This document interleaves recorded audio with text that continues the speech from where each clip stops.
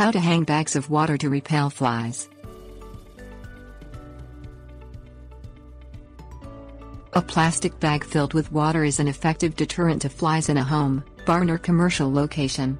The eye of a fly is composed of many smaller eyes. The light refracted off the water molecules appears as thousands of bright and confusing lights to the fly. Placed above doorways and other openings, a plastic, water-filled bag is a safe and non-toxic method to prevent flies from entering an area.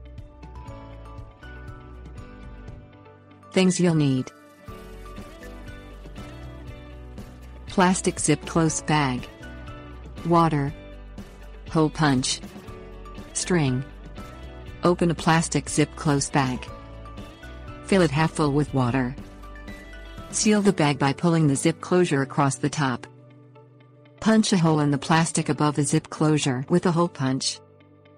Tie a string to the hole in the plastic bag. Suspend the bag with the string in doorways and other entry points to deter flies. Make additional bags and hang them in entry points where a fly might enter, as you see fit.